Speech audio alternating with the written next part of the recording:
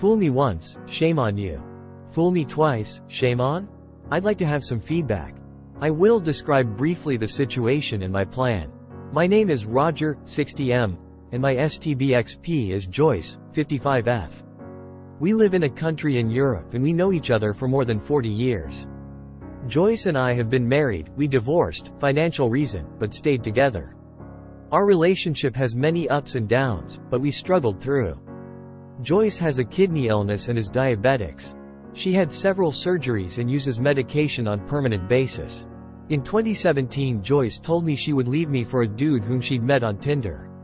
She would move to another town to live together with this guy, leaving me, my daughters and 2 resident grandchildren behind. This would cause some issues with my work, but I could manage that. At the moment she would have left, her relationship with this guy fell apart and she just stayed at home. We never discussed the issue and life got on. I kind of learned to live with it, but any spark, trust and love between us was gone. We have a sexless period now of almost 15 years and I am fine with that. I work abroad and I am at home in the weekends, the holidays and sometimes an evening to split the week. Even though we are not married, I've never been unfaithful to Joyce. Yesterday I found out that Joyce is sexting with another guy, not the same as the 2017 one, for months and I suspect years. They are sexting every day multiple times, with many hearts, I love yous, I miss yous, dick pics, can't wait to see you, etc.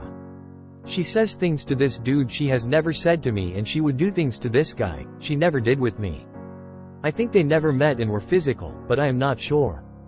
Joyce does not know I know of her affair. Actually, I am done with her. The house is in her name, the car in my name and we do not have any common assets to divide. I pay the rent, all the bills, groceries, etc. Joyce has no money of her own and she never had a job, I always provided. My plan. I wrote a goodbye letter, giving her the reason and stating that we are done. I want to leave the letter at home when I leave for work and then to never return. I already stored most of my stuff and I have a place to shelter. I know this will crush her, she has a very fragile health and my action could cause a life-threatening situation. Also, she will be without any money. However, how fragile she might be, she knows how to handle other guys. I did everything for this woman and would give my life for her and this is how she repays me. I am not sad or angry, I already have come in grip with this reality, I just want peace. Or should I leave it like it is, pretending I don't know and live my life like it is now, no questions asked? Your feedback would be very welcome.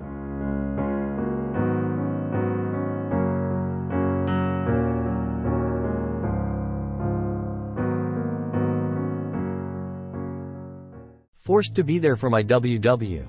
I apologize if I'm using the wrong abbreviations, still trying to learn them. My WW's relationship with our 18-year-old daughter has been declining rapidly over the past 3 years.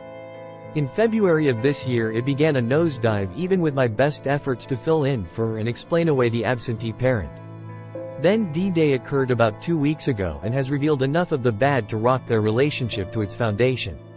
More important to me than my marriage, or even my well-being, is that our daughter has 2 parents she can rely on. WW wasn't always a shitty parent, she just forgot how much work is involved and allowed herself to get wrapped up in her own BS. Because of that, I'm left teaching my WW how to be mom again. At this age it's not difficult but still requires a modicum of effort. The small changes and effort WW has begun to put into repairing things has taken a serious emotional toll on her. Not because it's difficult but because it's revealed how absolutely shitty she has become. Picking up the pieces of her abandoned motherhood has given her a glimpse of how much I've been doing to make up for her absence this whole time. She's been forced to face the fact that all of her hurts regarding us were self-inflicted. I'm stuck acting as her advisor, confidant, and rock, even though I'm struggling to come to terms with my own hurt. And I hate myself for it. I know that this is what is needed and that being spiteful will only hurt all of us, but I absolutely despise propping up the person who caused all of this misery. Common wisdom is to let her sleep in the bed she made, but that would be passing my pain and resentment to our child. So I'll sip my rum and bear it while quietly hating being the type of person that can't stand by when someone needs help. Edit to add. This rant is only regarding this specific facet of my situation. Nothing else that's happening is being mentioned. While I was unknowingly covering for her in the past, that ended on D-Day. As many of you have pointed out, our daughter is an adult and will make her own decisions regarding her mother. I just know that the hurt my daughter and I feel is just similar enough that we could have easily turned into an echo chamber. It would have been entirely too easy for me to weaponize our daughter's love, and I'm not willing to cave in to that temptation because that would make me the shitty parent. It's just extremely difficult not to lash out against someone who deserves nothing but contempt from me.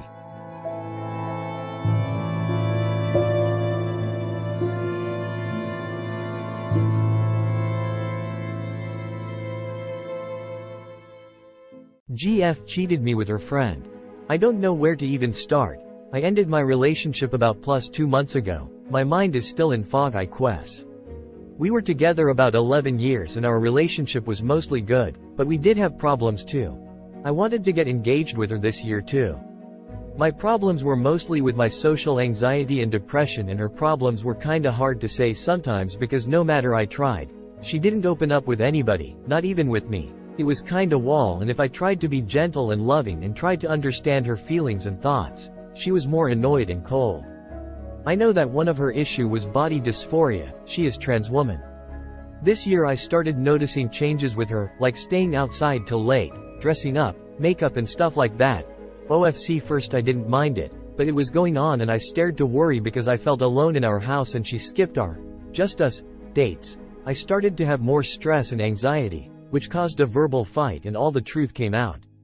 She told me that she haven't loved me for 2 years, that I am roommate for her. I felt used because we had intimacy. Also she told me that she has been cheating with her friend about half year now. Her friend knew about our relationship. She drawed picture of my cats and gathered to our home, while they were cheating behind my back. And they together now. I am also kinda shamed because I let her pressure me to do things, which I didn't enjoy or wanted. Let's say that most of them things would be violating sexual bond. I don't know what's correct term for that. I hope you can understand what I mean. I feel so hurt and deceived. My trust to people has shattered also. I know that someday I will be okay, but it still hurts a lot. I am going to therapy ATM. So I quest what I am asking, how you guys did manage to heal from this kind of betrayal and how do you doing now? If you have books or stuff you can recommend, hopefully you can share them. Thanks.